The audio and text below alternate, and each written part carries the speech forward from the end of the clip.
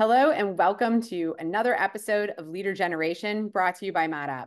I'm your host, Tessa Berg, and today I am joined by Phil Schraeder, the CEO of GumGum. We are going to dive into why human connection is critical to the future of advertising and marketing. Phil, thank you so much for being here. Thanks so much, Tessa. So excited to be here with you today.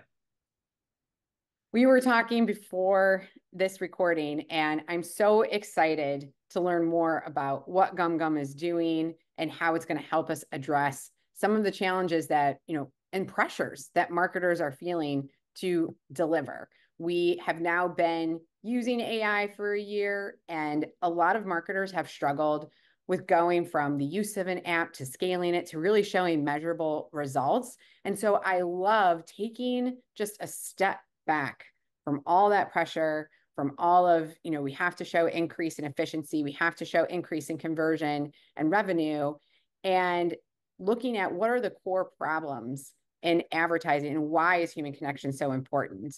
So as we get into this, first, tell us a little bit about yourself and your journey in digital marketing and advertising. So excited to be here, and this is a topic near and dear to my heart. So I think we're going to have some fun today. So my name is Phil Schraeder. I'm the CEO of GumGum. A little bit of background on me: I actually started out in my career in finance and accounting, and I'm from a small town outside of Chicago. And I quickly realized as young in my career, it's like, okay, I wasn't really happy with what I was doing. I was trying to figure out who I was. So fast forward, I pretty much left everything I knew, my family, my job, and just kind of drove out to LA with really not a plan, because I still 22 years old, figuring out, who am I? What do I want to be when I grow up? Even though I still sometimes think, what do I want to be when I grow up, even now?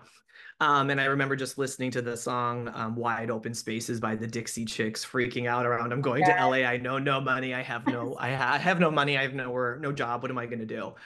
And I quickly discovered that for me, what I really fell in love with, which builds into where we're at, is just working at places where I felt I was connected and where I really had a passion, and how could I use my talents there. And so I joined GumGum going on almost 14 years ago as employee number 10. And I love that small field because they were really setting a new path forward for how digital advertising was going to evolve. And so fast forward to where GumGum is today, from 10 employees to around 550, and global in 20 countries, working with some of the greatest brands and agencies in the world. Our whole vision is all about how we can help shape meaningful connections for people everywhere and everyone.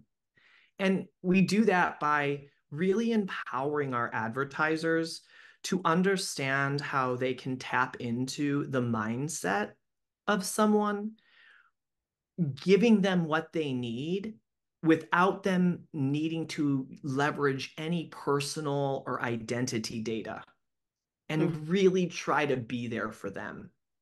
And so at the end of the day, what we've built is a contextual first technology that is actually transforming the digital advertising ecosystem through the use of our AI machine learning technology and creative solutions, so that we can help brands look at a perfect way to match to what their consumer needs. What are they experiencing when they're in a digital environment, reading a page, watching a video? What's the right way to put a creative in front of them that gives them aspects of your brand that they need, want, or inspired by? And then how do we translate that back to the brand by capturing that attention and sharpening that tool, so that at the end of the day, that brand knows if they are making that connection? So we believe, and we've been driving the industry to really move towards this new era. So thank you, Taylor Swift. We think we are moving into what we have defined as the mindset era. It's the era of where brands really spend time leveraging best of technologies to truly match with the consumer in the moments that matter. I love that as a vision and structuring tech around human connection. One thing that I've seen be a challenge, though, is when you're in a marketing department and when you're faced with all of these You have to deliver this now. We have a new product coming out. We have a new feature coming out. Here's our roadmap. How are we going to tell everybody about this? And it feels like a lot of the internal pressures and the high expectations for performance, you see a lot of marketers start to just push and say, like, we have to tell people about this. We have to tell people about this, while still being like, let's be customer centric. How do you help navigate to show the strength of what focusing first on needs can be, and positioning those products, or positioning what marketers have to get done to truly connect? Yeah, I think to build off that question, and I'll pull up just a little bit off that, is I think that, to your point, those challenges right now are like we've become very addicted to that immediate outcome and that immediate result. And I think if we take a step back, I think there are just more macro systemic challenges as an industry we need, that I think marketers are really faced with. One is obviously the identity era, which we look to and say that's the past, right? Which is what we have built a lot of the construct of what you're referring to is on identity. And we all know globally, like what we've seen in Europe with GDPR, or what we're seeing in various states all over the US, the regulation, the hurdles, are cookies going away? Are they not going away? The privacy concerns that consumers rightfully have around how their data is being exploited is all unraveling before our eyes. And that has been what a lot of brands have been reliant on to drive to that success. So one, how and what are we going to do to help shape the future with dealing with that? The other challenge is, I think I read it's, people are spending around 7 hours a day in digital environments. And we're not just a digital industry that's a mobile device and a TV, right? We're now, we have our desktop, of course, we have our mobile, we have our smart TV, we have CTV now, we have gaming, we have, right? Digital environments are massively coming at us, and we're spending a lot of time in all of these different environments. And the level of which technology or strategies to reach consumers in those moments within those environments are at various stages of maturity. So when you take a step back, what we're really focusing on is, before we worry about what the outcome is, you need to worry about understanding what someone is experiencing and in what environment, so that when you are ready to your point, understand what aspect of your brand's value makes the most sense to bring to the forefront at that moment. So I use an example, like we get briefs all the time from brands. They write a creative brief and they say, hey, help us deliver this result. All of these brands still do the same thing. I want to reach males 18 to 49 who make this income level, who have 1.25 kids, who might be eco, right? And I always say to them, I think you understand maybe who your customer is. I understand that, but you've really self-discriminated against potential other audiences. You've opted out of connecting with additional audiences. And even the parameters around that don't define your customer. And there is way more to them than that.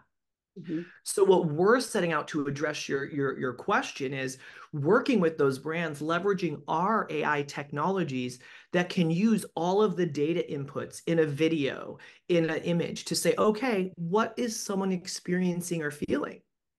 And in that, now, what is it about your brand that makes the most sense to highlight for that consumer, right? So I think that's where there's that future opportunity.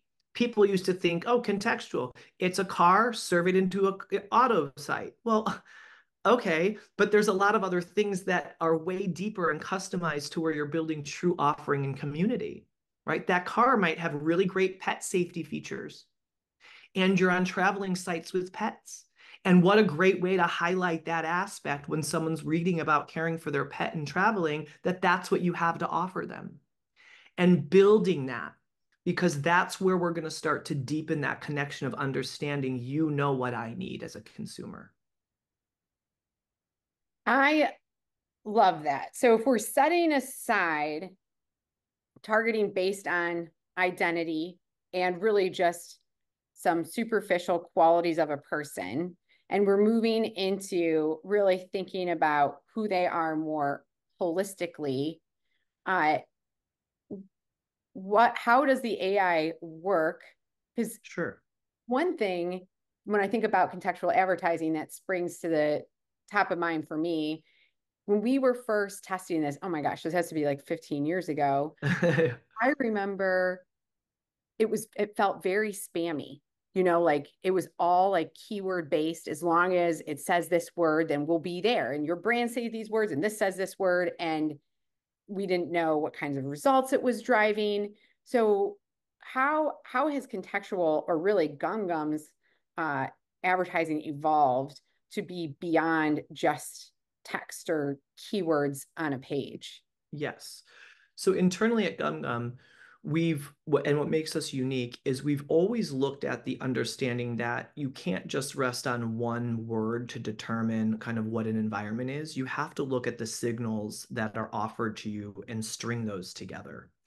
So internally at GumGum, we have a computer vision team that is a trained AI team that looks at what is happening in imagery and the models being able to understand in photos or in frames what is happening in that photo or frame, right? Understanding the string of words together and the context of those words and whether that's positive, negative, neutral based on the emotion that we are determining through the way that those work together.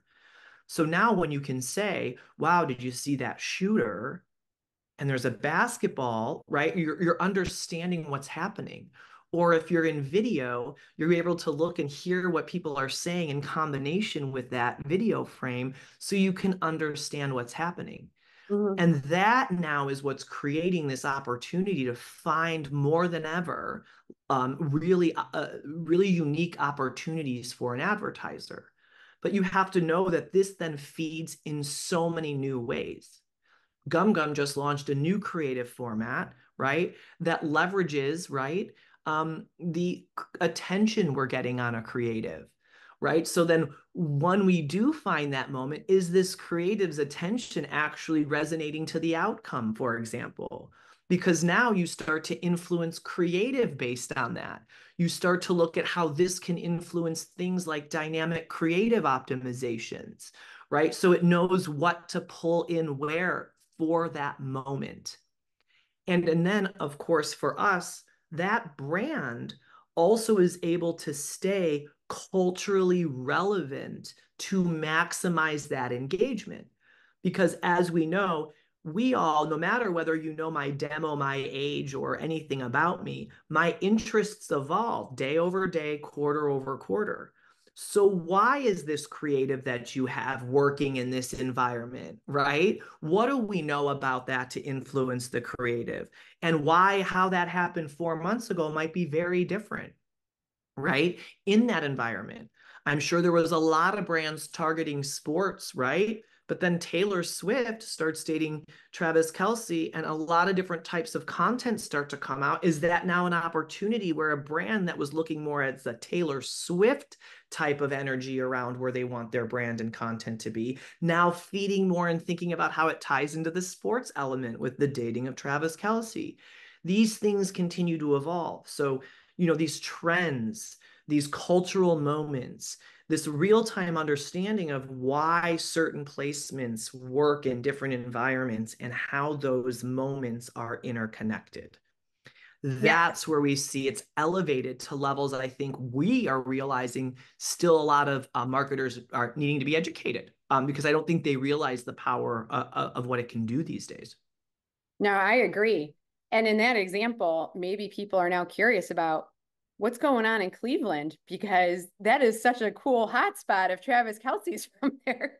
I'm just, Yes. we're from Cleveland. Yes. Yeah, but and I love football, and he's Yeah, on my fantasy team, so he needs to start stepping up. So come on, I Travis. We need you know. to, yeah, I come know. He's on, you've been got this. playing it Yeah. safe. Uh, but You brought up something that I think is so important to our clients, which is brand safety. It is something that has blocked clients from really looking at contextual advertising. And I think with the threat of cookies going away, people started revisiting it. So the computer vision has really given you this opportunity to go from just one keyword or just single attributes about a person. And so we'll be here to we're going to be in this moment value based because we understand better what's happening in your life and how your interests have evolved. But I find it interesting you have been kind of outspoken on Very much. concerns with brand safety. Tell us a little bit about that and where are these practices at today and where do they need to go? Yeah, so I can speak for us, and I know, right now when we think of safety, I think there's two things we have to think about with where the market has historically played, which is you nailed it, right? Whether it's a keyword list or a blocking list, and I understand brands want to keep their brand safe, right? I get that. But I think the dullness of the antiquated solutions on just using a word, right, is causing, I think, more systemic issues that we need to make sure we first as an industry acknowledge. One, that in and of itself is discriminating from content creators to create content within their authentic voice. Because as an openly gay man, as how I speak with my friends, maybe some of the language I use, the context of what I'm saying, I know if I use that in maybe something I'm reading or something I'm creating, I might be blocked because it doesn't understand the intent of what I'm saying. So things within the creation of content now have gotten to a point where creators are having to edit their own voices so they can make sure that they have access to monetize. That's wrong. That's wrong. Right? So first, we need to recognize we need to do better for our content creators, for the voices of everyone to be able to create in that. And then the second piece to this is that it does have a ripple down effect, trickle down effect into the success of campaigns. Because now you are missing as brands opportunities based on that that would be very suitable for your brand, right? So, of course, there are aspects of safety that are inherent. Human trafficking, that is not safe for anyone, anywhere, all over the world, right? But when you get into other elements of what's safe and not safe, brands have different gauges and different types of brands might be suitable in different areas. Mhm. So it's now helping them to stay safe, of course, but not letting them miss out on what might make sense from their brand because we can string all of it together to know, is this truly appropriate for you or not? All the while creating equity and authenticity in digital creation. So it's a win-win. And I think that's really powerful. And that's when I'm excited around us moving forward more in going beyond safety and fear, more into suitability and empowerment. Yeah, I agree. I think that what is really beautiful about the internet and communities online and offline are the niches. And some of these guidelines prevent content creators from having a voice in a niche. And it's not even that the niche has to be huge to be relevant to your brand, but how it's the collection of all of them. And so it's not, Correct. just a pie chart with like the biggest slice is where we want to be. It should be a bunch of like itty bitty little slices. And we have to make sure that we are allowing for that because that's what people truly are too, is a unique collection of a bunch of little niches. Um, Yes, exactly. And I think that ties in a good example to represent that, when the atrocities happened with George Floyd. And that happened, and so many advertisers, supporting George Floyd. But then behind the scenes blocking all of that content because they didn't deem it safe, Mhm. When we found with our technology, over 60% of it was positive or neutral. So to us, you're saying you are supportive, but then the tools you're using are blocking it. And so without even realizing it, you're muting the voice of something you say you support because those creators now aren't able to monetize, even if it's neutral or positive, because someone's not letting them make money. So now they shift to another topic in order to keep their lights on. And Mhm. that's not the intention. And that was never an intention of a brand, but those are the things we need to chip away at. Yes, and highlight them because they might not even, in a lot of cases, they don't even totally realize it Exactly. Exactly. because they're It, optimizing towards strictly performance, and so they don't. exactly. Yeah. And that was my earlier point. There's so much going on in this industry moving so quickly. There's CTV here, there's gaming, there's contextual technologies, there's AI. How can a brand, right? There's so much. So it's our job to keep making sure we're doing our best to educate. And that's, really a big focus for me. Yes. So we talked about, we've hit on it a couple of times now, but authenticity and how how can, and you said that GumGum is bringing more dynamic solutions. How do you bring in dynamic solutions without losing your authenticity? And as a brand, because I think one thing our clients get concerned about is, okay, we created this great core creative. We know exactly who we are, what we represent. Here's our values. But then when it gets into the wild and we're matching a more dynamic way, how do you not lose sort of where you started when you're in real time in a moment with a consumer? Yes, I think it all starts first, which I'm really excited about. I was going to maybe talk about this later, but we're really excited. We are launching something very new into the market. So we'll be talking about this with a lot of our clients. And within that, we call it the mindset graph.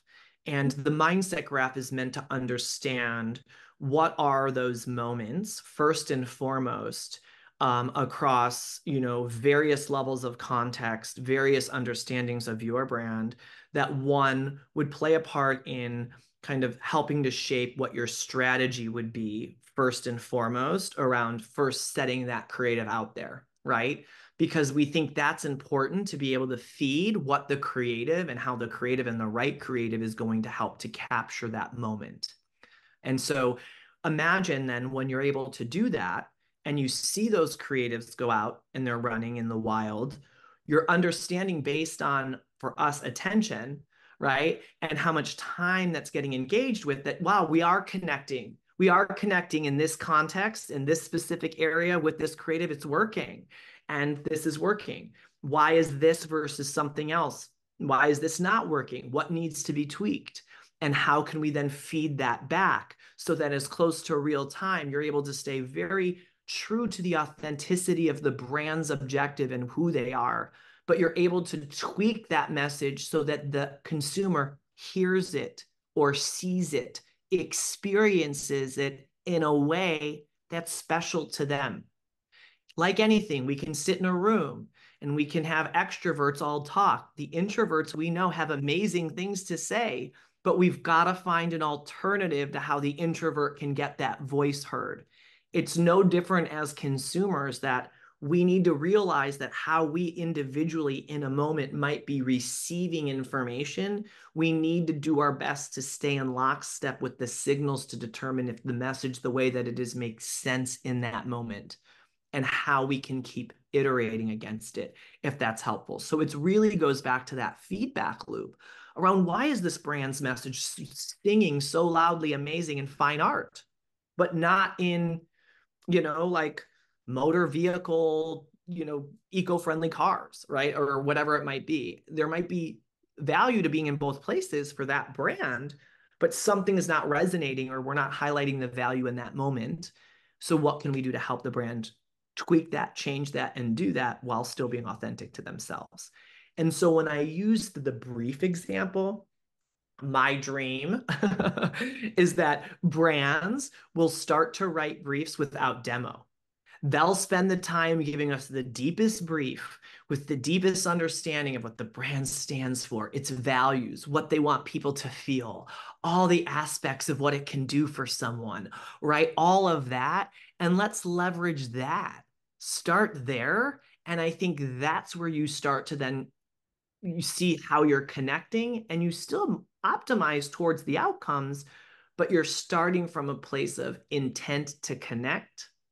And I think that is the key for us, right? And I think that's where the future is. And I think the brands that move quickly into that and explore that are the ones that win and will start to then hopefully see their brand loyalty metrics increase, because 60% of Gen Z, Gen Alpha, post pandemic are not brand loyal. They're just Mm-hmm. not, because we've just got addicted. They're on to us. They're on to the, oh, you're following me. This is you. I don't know if you have family members, people that are in that category. They already know. So if you're not finding a way to make it feel unique, special, and authentic, you've lost them already. And they're just going to go one and done, one and done, one and done. And it's going to be a constant rat race in that hamster wheel to chase, chase, chase, chase, chase. Not sustainable. And the brands that find a way to start to crack the code in building connections in moments as these generations go through their stages of life and bringing and highlighting the value of that brand and why it makes sense in the presence of it, that's who's going to win. And I'll use an example. I think it's awesome for me to start to see how much nostalgia has come back into how many brands are leaning in today, right? McDonald's just launched Happy Meals with little Crocs.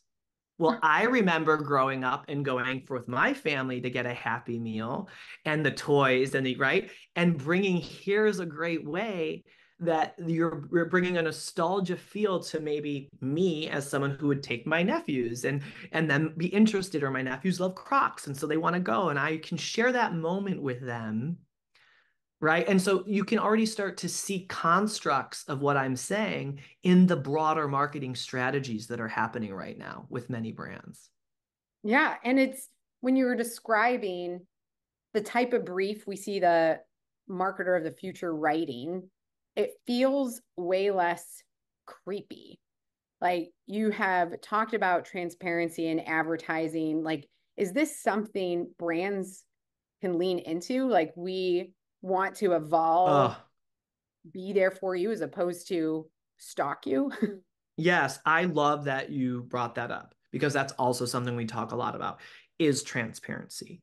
And I think that's important because for us, I can sit here on this podcast with you, Tessa, all day and talk about all of the amazing things we're doing, right?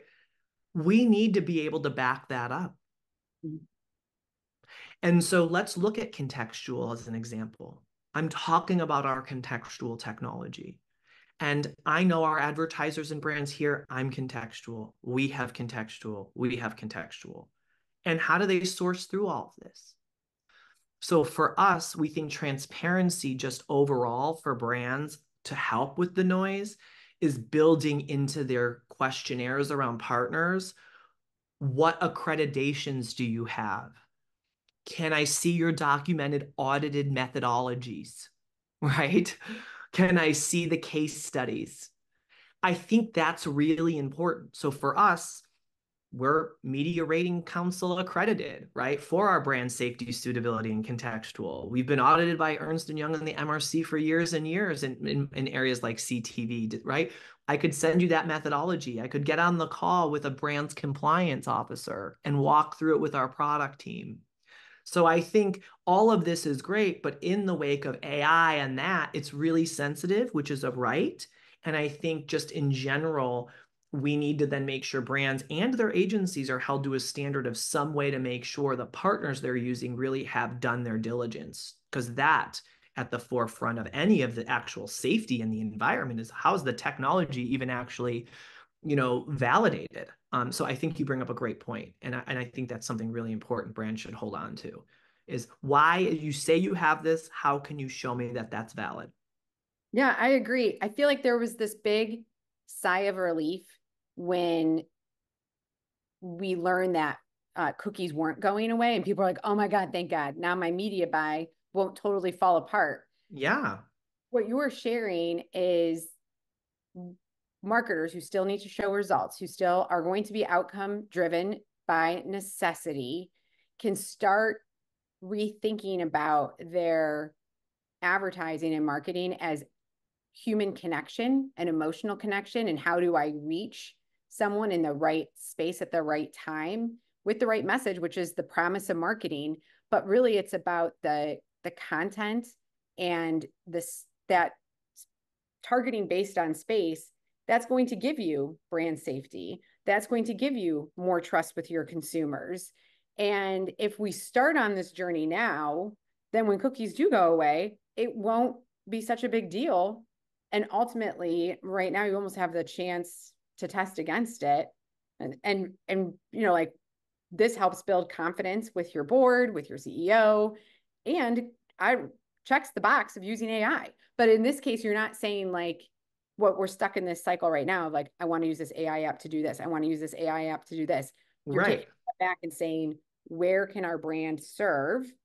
And what's a great platform to deliver that service to our consumers in a way that we're doing human connection, not, oh, we're using computer vision.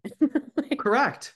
Right. Well, and that's exactly right. It's building that construct. I think when you even look at the way in which we've got addicted to cookies and the data, like we were talking about, it's like, oh, and I understand. It's like you see something. I look at it as like any addictive thing, right? Like you get addicted, it gives you that hit of what you need. You show the result, it's a win. Your CFO is happy. You're seeing a sale of something immediately you can tangibly see. And so you keep chasing and you keep chasing and understand that, and, when you have identity type data and that's what your priority is, I think you're in an inevitable losing battle. Just like any addiction, it gets worse, it gets worse, it gets worse. You want more efficiency, more efficiency, more efficiency, more efficiency, and you're willing to do whatever it takes just to get efficient. And then at the end of the day, you look back and be like, oops, we've lost our customers completely, mm-hmm. right? And I think what people need to realize is when we talk about mindset, when we talk about leveraging, like in this mindset era, the data that's available, it's why don't we stop trying to predict what this person from this new mom or identity is going to do? Why don't we predict what is going to be happening with newborns and families in life in the next 3 months based on moments in culture, and be able to guide a brand to say, hey, in the next 3 to 6 months, here are the moments that we see are coming into our culture. Here's what's actually going to happen. Oh, good. How can we be ready to give our consumer in that category something they need, right? I'll use another example. We, GumGum, own a company called Relometrics that does sports sponsorship measurements for brands, Tessa, right? So how big is sports? People are driving hundreds of millions of dollars in brands sponsoring a sport. We can value that for them. But imagine being able to value that for them, leveraging our mindset technology of understanding what other moments surround someone who engages in that sport, and being there before, during, and after. So that now media is able to run in building up of awareness to the sport where your brand is everywhere. And then where do they go after? So you're connecting and extracting way more value, and you're actually in the moments within that journey. And so there's so many cultural moments right now that are coming or growing or trends or things shifting, that if a brand can get ahead of that and know what's happening, they can easily provide more value in the moments, right? Right? And I think that's what we need to do. Less predicting what someone might do, more predict what's going to happen in these cultural moments that are relevant and make sense. And how do we feed that so they can get ahead of it and ultimately be the first brand to provide you support, inspiration, or value in that moment? I love that approach. It is very centering.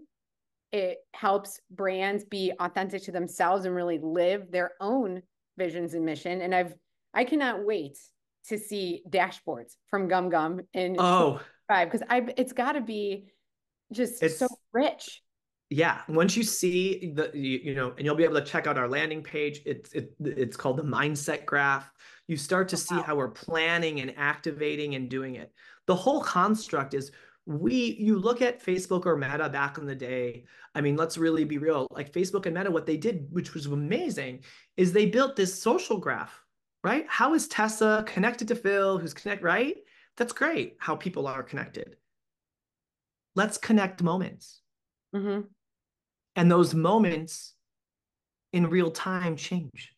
Why is this moment and this moment and this moment showing engagement and driving an outcome?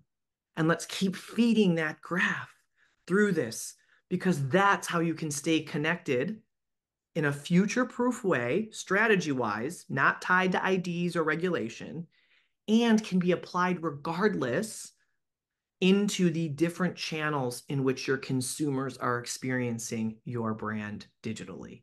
CTV, mobile, gaming, because you're staying current around all of that zeitgeist of culture and having that be fundamentally built into your strategy.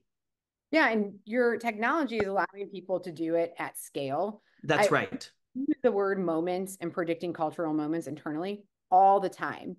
But right now, even when we use tools to scrape media sites to try and look at it and run it through agents we've built internally to analyze it, it's still manual and it's still not tied directly to the outcomes where your platform is bringing That's it right. all together. So you are able to scale going from creative to being there in the moment across many brands, not That's just right. That's right. And I think when we talk about GumGum's, platform, what we've built as a company is the contextual tech that we've spoke about. We've done that in partnership with creative, with AI technology to measure and optimize against attention. mm-hmm. Those three can pieces together as we continue to shape that, feed that back to the brand, is what makes that bite, that hamburger of those pieces together so mouth-watering good. Yeah. The industry has been challenged with people doing one-off things and trying to bring them all together, right? So we can help you plan a contextual strategy for everything. We can help you marry that with creative. We can help make you recommendations on why and where it's working and what creative, right, based on attention is driving different outcomes across different environments. And so I think that what makes us very unique because our platform has provided true omni-channel access for a marketer and provides multiple optionality in the best way to leverage the whole thing or aspects for whatever your goals are.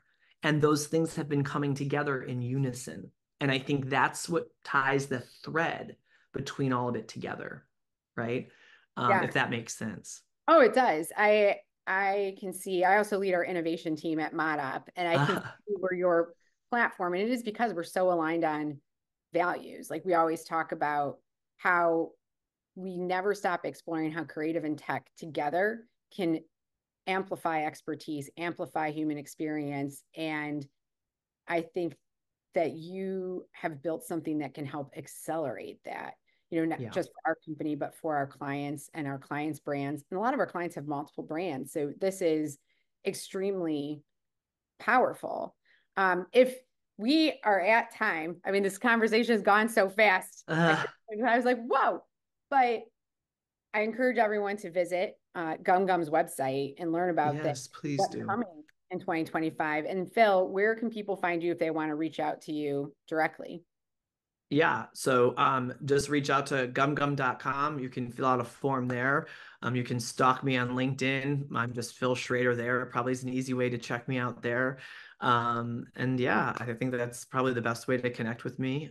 Or just reach out to someone at GumGum. We have people all over, so we're happy to chat and we're happy to explore. And what we want to be is a thought partner with all of you, and we want to help shape what we're doing. I think one thing, Tessa, that you said is I want to call out is like our values at GumGum are thoughtfulness, agility, and grit. And we represent ourselves, although we are B2B, we think of ourselves as B2C. And we think any brand needs to be thoughtful. They need to be agile and they need to get it done in front, right? You need to do those things. So it aligns with what we think a brand. If they're thoughtful and they're agile to give their consumer what they need and they make that happen and they do that work, the brand wins. So yes, please reach out. You can go to our website. There's tons of great information. Check out the mindset graph. You can get insights, which are super cool. And yeah, thank you so much, Tessa. This is amazing. And we really appreciate the opportunity to chat, share what we're Yes. up to.